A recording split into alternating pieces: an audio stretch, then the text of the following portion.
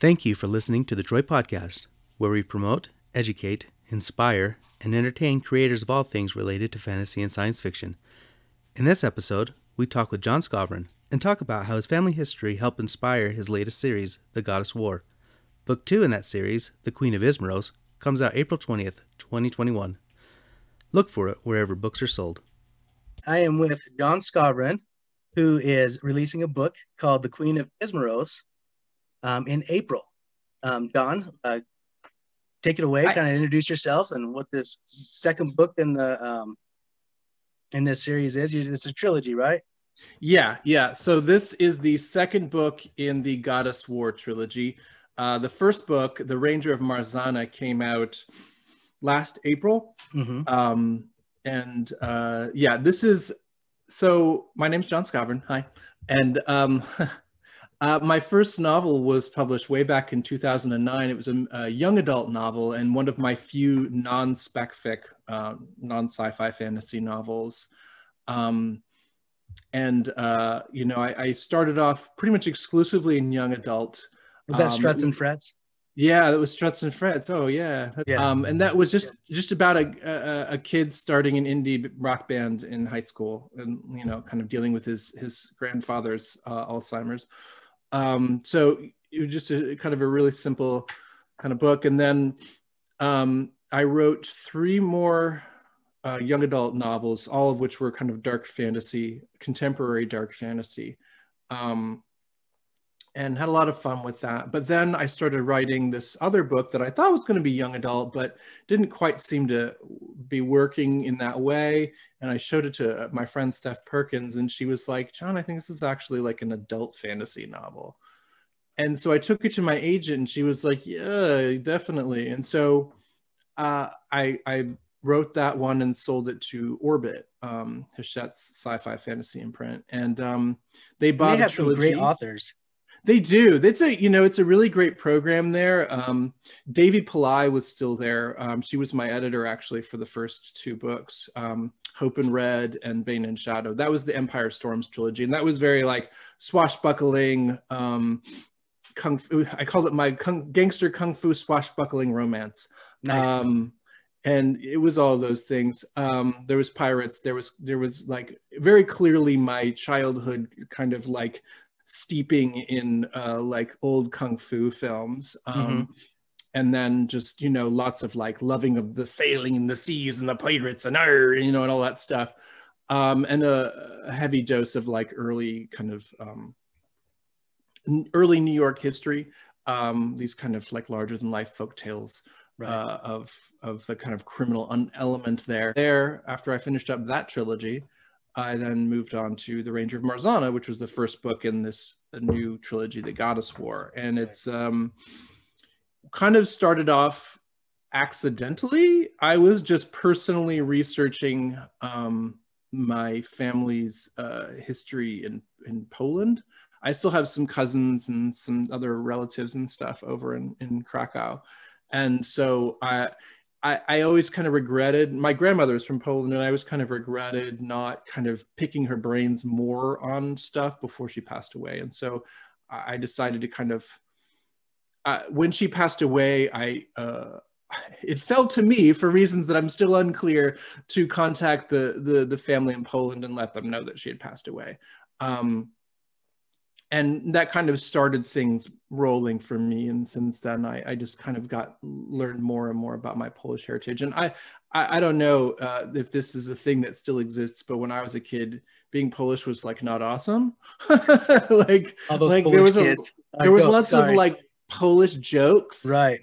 Like, I don't know whether that was just like an Ohio thing or like an 80s thing, or like whether that's still a thing that exists. I don't know. But it was pretty, you didn't volunteer the information. Let's just say that. And my last name is kind of Polish, but not really. It was changed from a Polish name when they came over on the boat, just kind of corrupted, like many names. And so, but it kind of started this huge kind of research binge, which ended up being The Ranger of Marzana, and Marzana being the Polish name for the goddess of winter and death. Oh, nice. And there's every year to this day in kind of more rural parts of Poland, there's on the first day of spring or the last day of winter, I can't remember which one of the two. They build an effigy of Marzana, goddess of winter, and they either light her on fire and then drown her, or they just drown her. One of the two. It probably depends on whether those kids are there or not. Uh-huh. But yeah, and that's like a thing that happens today. The drowning of Marzana, it's called. Oh, really? And so, yeah, and that thing kind of stuck with me, and kind of ended up being the kind of cornerstone that I built this craziness on. Which is awesome because you don't get this Slavic, Eastern Europe, Polish, Czechoslovakia type language in fantasy novels a lot of times. Like, I think this is one of the first ones that I've read with that. And it sounds like you have that part of Europe in there, and you got Giovanni, which is Italian sort of names. You got, so yeah, it's and Jorge, obviously it's a Spanish sort of thing going on there. Which is a portion of Europe that these novels usually don't get recognized. Usually it's like the Viking area or English. You get some French every once in a while, but right. So this is awesome. I've really enjoyed the book so far. Oh, good. I'm only about halfway through, but I've really enjoyed it. It's been really fun. I've loved Sonia and Sebastian and Irina, Jorge. Like, it's been. I've enjoyed the journey so far. Cool. Excellent. Well, I hope you continue to enjoy it. It gets pretty bananas. So, that was actually one of the questions that I was going to ask, is how you kind of came up with this. And so it was from researching your family history, basically. Well, that, and the other thing, I don't know. Probably if you're not Slavic, the difference is small. But if you are, the difference between Polish and Russian is vast. Right. And they're. I'm sure my grandmother rolling around in her grave, but the names are mostly Russian. And that's frankly just because I think Russian names are some of the most beautiful things ever. So like, I just couldn't resist. Also, completely, I can't even remember why, for whatever reason, I was researching Catherine the Great. Of Russia, and I also I used to be an actor back in the day, and I studied at Carnegie Mellon School of Drama. And at the time, I don't know if this is still true, but at the time we had a kind of, I don't know what you call it, partnership with Moscow Art Theater. And so there was always like a trade of teachers and students and so forth back and forth between us and Moscow. And we had 3 teachers from Moscow Art Theater while I was there that I trained with quite a bit. And we also had a lot of classes in Chekhov, who was kind of one of the big Russian playwrights of all time. He's like the Shakespeare of Russia. And so I also had this kind of deep background in Russian literature and drama. And I always kind of wanted to do something with that. And I thought, well, I'm going to cheat a little bit here. And even though it's kind of a Polish-based culture, I used a lot of Russian as far as names and stuff like that. My great grandpa passed away just 8 years ago now, was from the Ukraine. Oh, cool. And so kind of he spent some time in the USSR before he came over, in the early 40s, 20s. He was born in the 20s. But so yeah, I kind of understand the difference between, even all the countries that kind of like to have their own identity, even though they were under the USSR at the time. One of the key things that really fascinated me about Polish history, and that I delve into quite a bit with Izmoroz in this first book, is there was about 100 years where Poland didn't exist as a sovereign nation. Oh, really? Yeah. They it's weird because way back, we're talking like 11th, 12th century, they were like one of the most powerful countries in all of Europe, because they were one of the few that didn't get sucked into the whole Crusades nonsense. And so when everyone else was just dying in droves, they were fine. And they were also at that time, and sadly this is not true anymore, but at the time they were also one of the most generous and open countries. So you could be Jewish and live there and it was totally fine. They were like, they had no problem. They were very clear, like, no anti-Semitism here. We're just not, we're into everybody doing everything kind of thing. And then somehow, well, I know exactly how, but they went from that to, starting with Catherine the Great, actually, she was one of the first people to start carving up Poland, but she made a deal with Frederick of Prussia. And, oh gosh, I can't remember who the third party was. I want to say it was the Holy Roman Empire, but I could be wrong. But either way, there were 3 powers in total, and they just started carving out pieces of Poland until in the 1800s, there was no Poland. Like it was gone. There was no. And so one of the things that really interested me is like, how do you retain a sense of national identity or cultural identity when your country does not actually exist? And that's when we open the book with Ranger of Mars. That's exactly what's going on with Izmoroz. It's like, there is no Izmoroz, you know?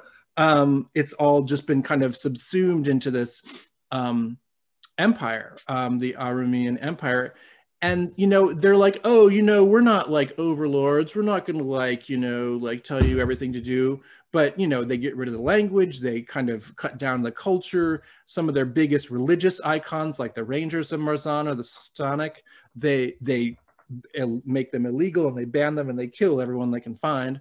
So, there is this kind of cultural erasure that's happening when the book opens. So as you're studying all this stuff,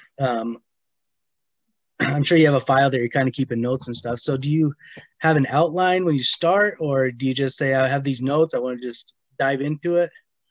My process has changed over the years. I used to be, and I'm grateful for you not referring to it as a pantser, because that's like I just really unappealing sounding. Right. I like George R. Martin's gardener versus architect thing a little bit, but I don't think there's like actually a real binary there. I think it's an illusory thing that we as when we're first starting out as writers, we kind of create this idea that you're either this or you're that one. In fact, most of the time it's kind of not really. It's both. So I used to just like sit down and just start writing, and understandably, like my first drafts were a hot mess. Right. And, it would take multiple drafts just to like beat it into submission so that it was a sensible plot. And as I've gone on, I've found that, and as this has become from like a passion and hobby to a profession, I've had to kind of be a little more thoughtful and kind of premeditative. And so what I typically do now is I'll write a couple of chapters, mostly to get the tone and the voice more than anything. I just want to get that feeling for it, and then I'll be like, okay, usually I hit a point where I'm like, I don't, and that's when I know, okay, why don't you stop yourself and start working out an outline. And then, and one of the things initially that I was reluctant with outlines is because you get this sense that the outline is the outline and you got to follow the outline. But in fact, the outline is also a revision, a draft. It's a rough outline. So just like the draft itself, you can change it. If it doesn't work, if it ends up, intellectually, this seemed like a good idea, but organically, now that I'm writing and I'm at that moment, it doesn't make the kind of sense that I thought it did. It's a skeleton. It's not the book itself.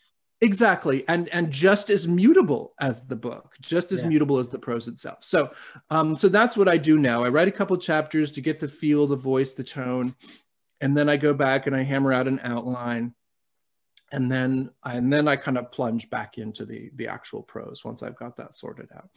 So you have roughly about a dozen books under your belt now. Has the amount of revisions and edits changed? Like when you did Stress and Frets, like how many times did you have to revise that versus the Queen of Izmoroz? Oh, I mean, I've definitely got more efficient. As times goes, I mean, like I actually could not tell you how many revisions Struts and Frets went under, and it was a pretty simple book. More complicated was my second novel, Misfit, which is about a demon girl in Catholic school.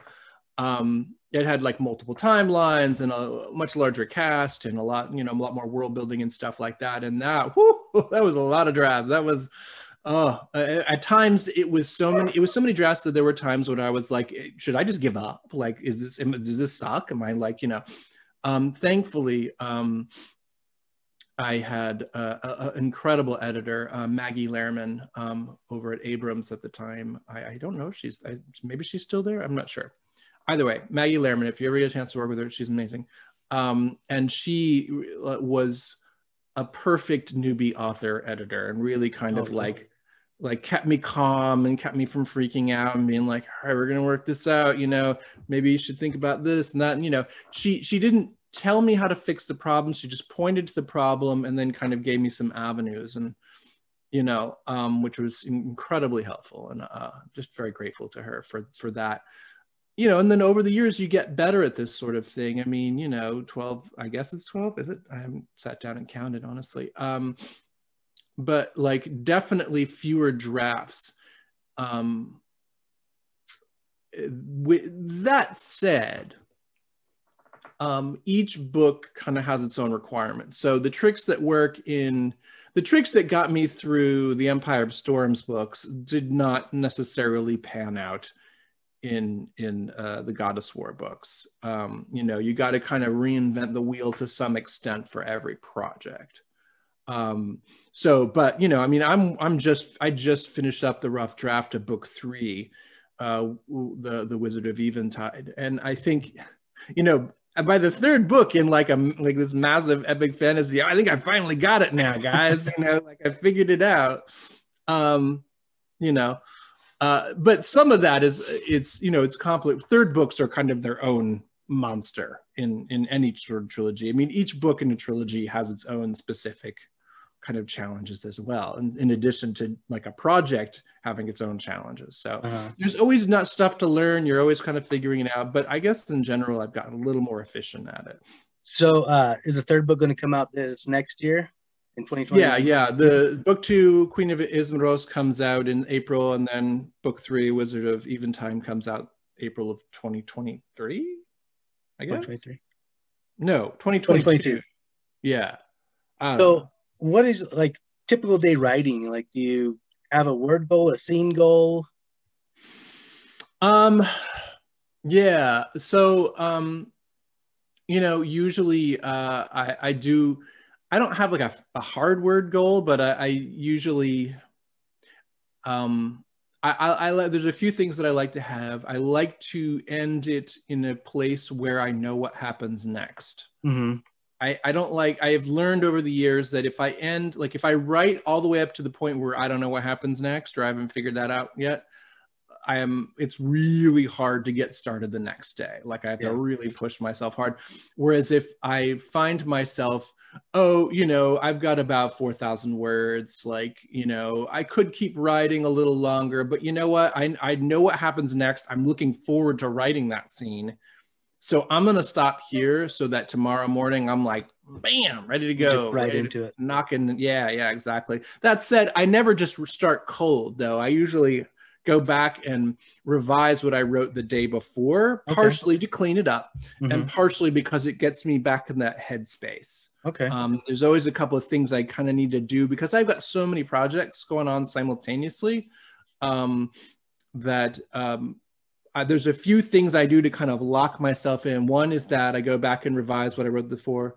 Another one is I have like a specific playlist for each book and each project. And so I'll start kind of like listening to that kind of music that I've kind of defined as the tone. So, okay.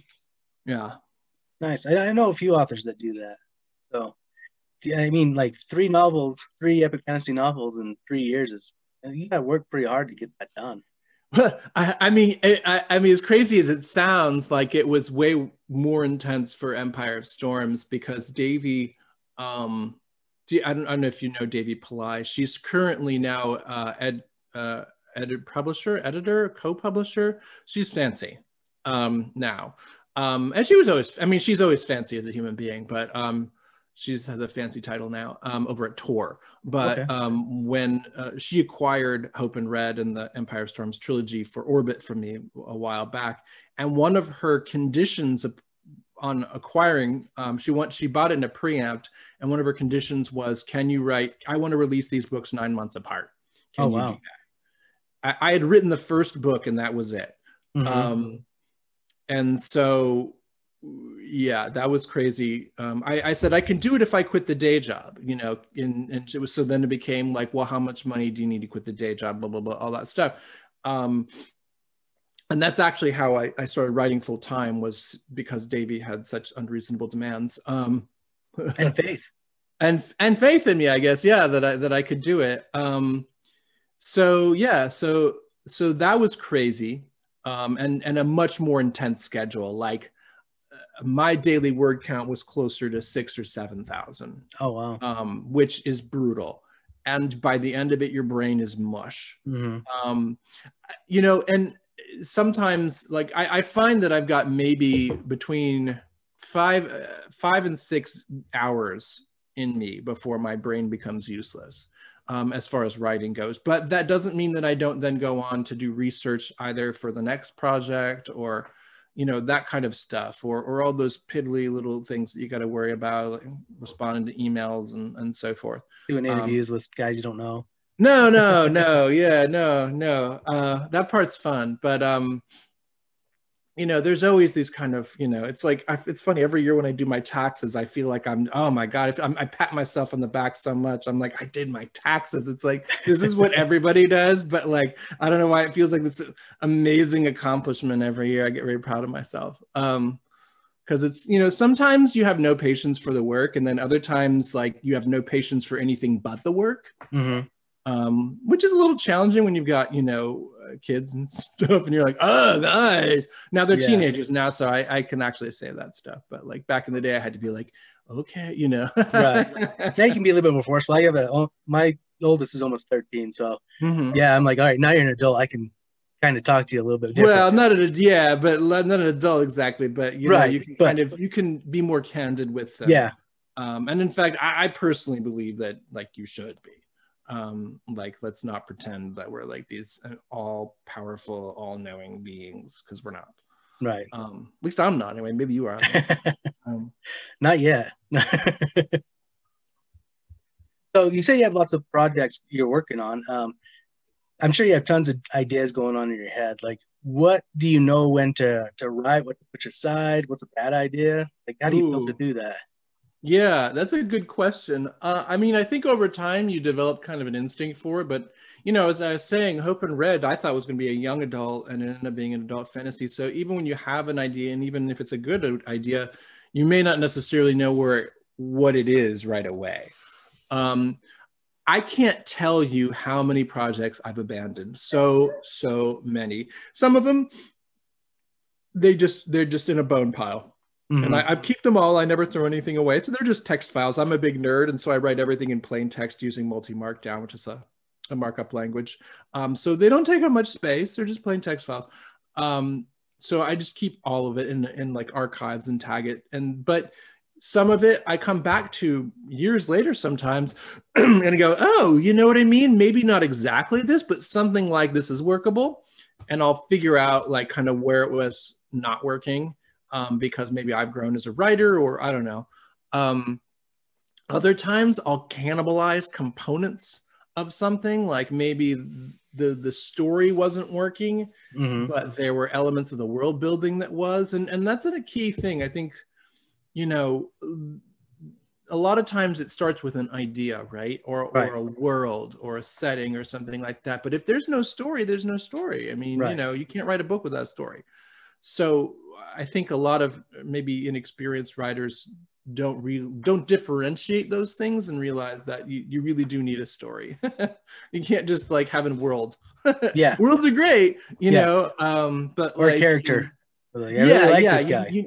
All these elements, except for theme. Whoever talks about theme, I was like talking to my son about this the other day, and he was like drooling as he's like online watching his like English class, and I'm like, you know, like it kills me when you're so bored in English. And he's like, I was like, what are you talking about? And he's like, theme. And I was like, oh yeah, never mind. Oh yeah, well, that's the worst. So, like, nobody should ever talk about theme. It's like, I don't know any author who's like, yes, the theme, yes, right. You know, maybe there are. I probably just offended a bunch of people, but like I just can't. Themes are nonsense. But yeah, characters, setting, plot, you know, all these aspects, you know, you got to kind of think through. but I think it's okay to like abandon something, as I've done many times. Now that I've got enough novels under my belt, I also have kind of third, like external checks on this stuff. Like I'll come up with like a treatment or a pitch for something, and I'll show it to my agent, or I'll show it to my editor, or I'll show it to somebody else, and they'll be like, you know, like these middle grade books I've been writing lately. The first one that I told you came out in September is called The Hacker's Key, and kind of a classic spy, you know, travelogue, you know, globe-trotting adventure thing. And it was basically just, I sent my editor just like a bunch of ideas, and I was like, pick one. And he was like, that's what the schools want right now. And I was like, let's do that one then. It'll sell some books. Which sounds horribly commercial and crass, I suppose, but I had so much fun writing it that I don't feel bad about it. Well, one of the things, you don't feel bad about that at all, because one of the things to be a writer is people want to write. In order to write full time, you have to sell the books. Mm-hmm. So it's good for, you know, you have that access to an editor where they can be like, this is what the schools want, where people like me, like just kind of going blindly, like throwing paint on the wall and hoping it, you know, mud on the wall and hoping it sticks, you know? Yeah, no, I mean, and the thing is like, when I say this is what the schools want, I don't actually know what the schools want. This is what Scholastic thinks the schools want, which may or may not be true. I mean, I think they're probably better informed than most. Yeah, but you know, I think just as easily, if you can kind of connect with some librarians and educators and stuff, you know, but I do think it's a worthwhile endeavor. I differentiate in my mind between a writer and an author. Mm-hmm. Like the writer is the art. That's like the creative kind of making of the magic.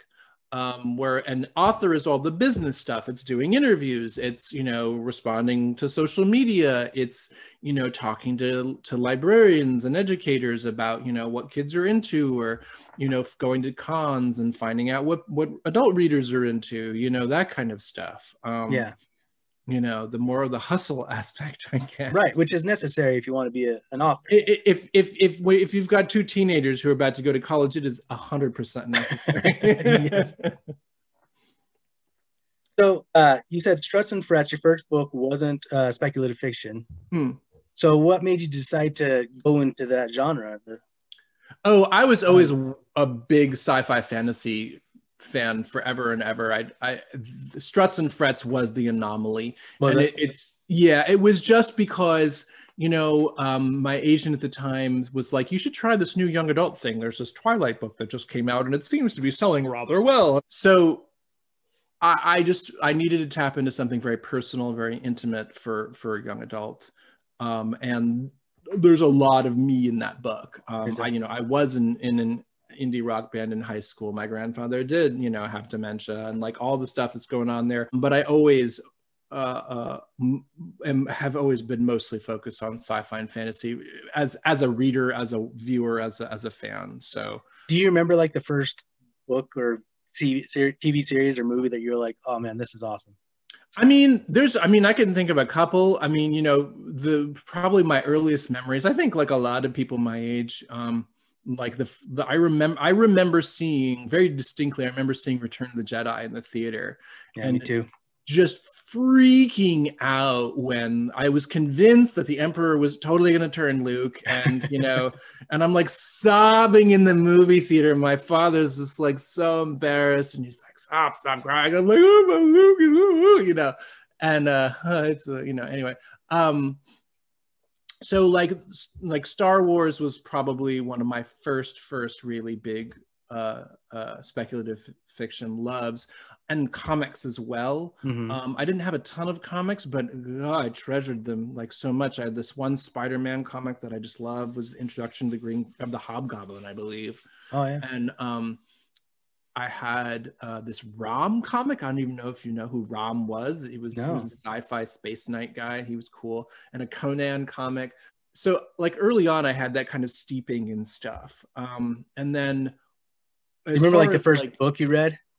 Yeah, the first book that I loved was Bunnicula. Which I guess, is that sci-fi fantasy? I mean, I think so. I think he was a vampire rabbit. I don't think I think it's true. It was real.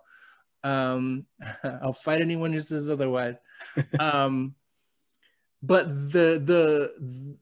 when I knew that I was like locked in, like when fantasy and sci-fi was like my thing, was actually, embarrassingly enough, Piers Anthony was the author who really did it for me. Let's see, right there, all my Piers Anthony books. Oh wow, I can't really see what they are, no, but that's exciting. Yeah. I love Piers Anthony as a kid.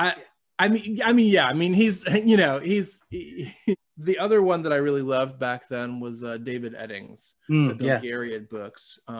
And that kind of fostered my love of the kind of epic fantasy genre, I think, because it's just, you know, these massive sprawling 5-book stories. And the other thing that I think that I really honed in on with the David Eddings books was, you know, like the Piers Anthony books were fun, but like as far as character development went, I felt like David Eddings, like that, his core cast of characters were so, you felt such an intimate knowledge of them that, you know, you really felt like you were like hanging out with them. And I must have reread that all 10 books of the series, oh gosh, probably 5, 6, 7 times, just reread them over and over because I would miss those characters, you know? Yeah. Granted, I had few to no friends, so that's part of the problem. But yeah, like, so that was, David Eddings was a huge impact in terms of, I always knew that character comes first, is for me as a writer. Like, character is always king. Like, I don't go anywhere until I know my characters. Yeah, it kind of sounds like the same with me. Like, I was in The Sword of Shannara was like the first like epic fantasy that I read. Oh yeah, I remember those. Yeah, those are great. I got a chance to meet Terry Brooks a few years ago, and I was like, you know, I got you, William Goldman, and J.R. Tolkien, because like Princess Bride came out when I was like in 4th grade, and so I was like, oh, I got to read the book now. Yeah. And then I got The Hobbit in 5th grade and The Sword of Shannara. So like those 3 books like kind of my gateway. And I was like, Terry, you really messed me up. So, I'm in good company. So, what advice would you give to any aspiring writers? Well, I mean, you know, gosh, there's so much. I mean, I think the number one thing that I'm always surprised when this is not true, or when people don't realize this, is that you don't immediately know it all, and you should not expect to immediately know it all.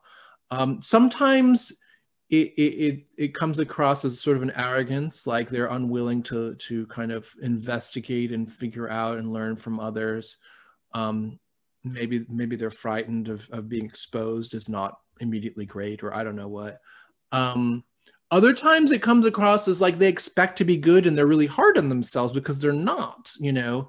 But there's this kind of, and it's really interesting. My mother, she's a retired therapist, and in her retirement decided to pursue her first passion in life, which was painting. So she's now embarked in this like new life as a painter. And it's really cool because for the first time, she and I are starting to develop a common language about creativity. And, you know, and I'm kind of watching her go through all these like steps as a creator. And, you know, initially, and Ira Glass talks about this, This American Life producer, and it's quite, he says it pretty succinctly.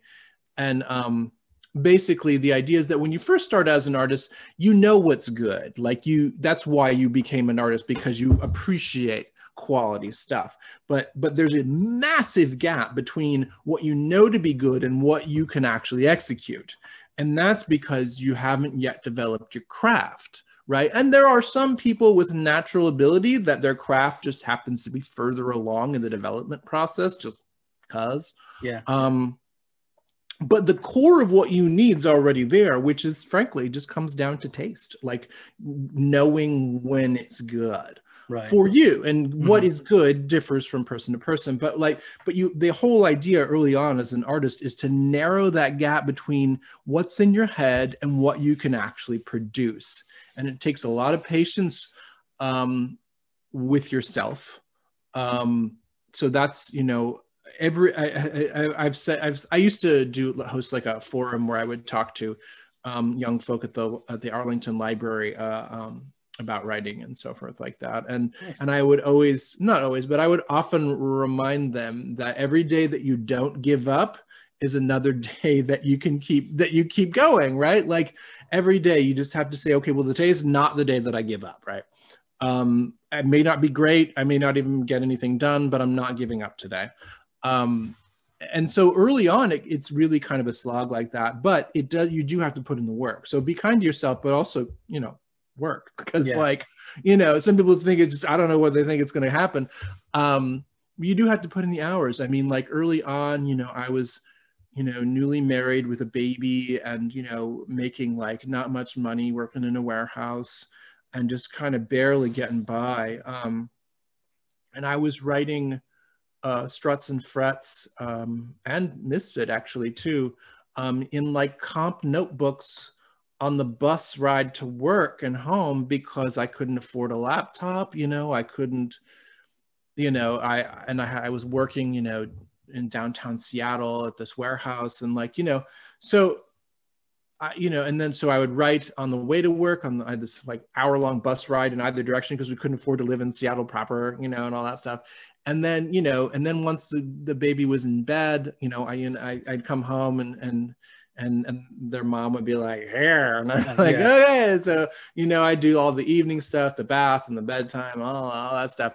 And then once the baby is finally in bed, then I start writing again for like several hours until I can, barely think. So early on, wherever I could, and if I wasn't writing, I was reading, reading outside my genre, reading stuff that I wouldn't normally read, just trying to like figure out, how did they do that? What does that, rereading the same book over and over again, if it really captures you initially, because then after a certain point, it loses its magic, which is sad, but also helpful, because then you can really kind of figure out what was going on. Deconstruct it. Like, right. Like, why did it really grab you, kind of stuff. So, those are the kind of things that I did early on, from a creative standpoint. From a professional standpoint, I'd say, like first write a novel, and then sell, and then try to pitch it to an agent, it's really easy to find agents now. Most of them are on Twitter. Most of them say what they're looking for. Go pick an author you like, look in their acknowledgement section. In one of their novels, they usually thank their agent. So, the sort of agent, if you like this author and the agent obviously likes that author, chances are there's going to be some overlap in taste. So the Queen of Izmoroz comes out in April. Are you doing like an online release party or I don't know if you'll be able to tour by then, or? I'm not getting my hopes up for a tour. Yeah. Ranger Marzana like had all that stuff booked because it came out in, beginning of April, right after everything, like everything got locked down. We had already booked everything and then everything got locked down. I was going to do a bunch of like DC local events and stuff. I don't know. I mean, it's a second book in a trilogy, so it's not, there's usually not a ton of stuff. If we are allowed to by then, I might want to just like go to like my local indie bookstore and be like, let's just do a thing, because we never got to do one for the first book. Yeah. But as of right now, I don't know it's a bit early. I'll probably find out maybe next month or so when, if they're going to do anything or what they're going to do for Orbit.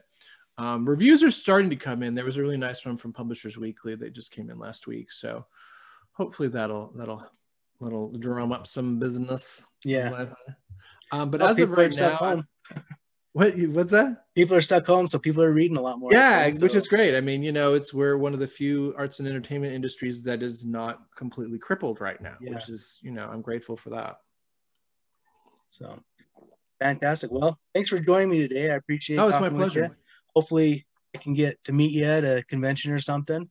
Yeah. Once we can do that sort of thing again, I do like to go to the cons sometimes if I can. So.